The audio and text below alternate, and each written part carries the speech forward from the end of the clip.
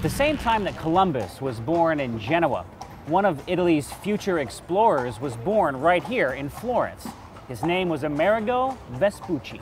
At the time of his birth, Florence was considered ground zero for the Renaissance. It is said that of the 1,000 most important artists and scientists, over 350 of them came from right here. I'm talking about Michelangelo, Donatello, Leonardo, Raphael. Their lives intersected with Columbus and Vespucci, and they changed the way we think about art and science. They created masterpieces like the Mona Lisa, the Sistine Chapel, and the Pieta at St. Peter's Cathedral. Oh, and over 500 years later, they would serve as the inspiration for the Teenage Mutant Ninja Turtles. But I digress.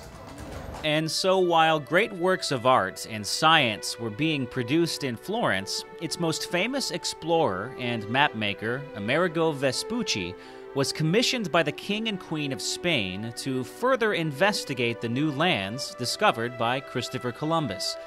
Between 1499 and 1502, Vespucci discovered the landmass we now call South America.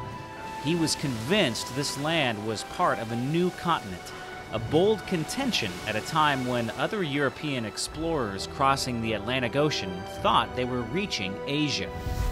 So it is Amerigo Vespucci that is generally given the credit for figuring out Columbus had found a whole new world and not India and China.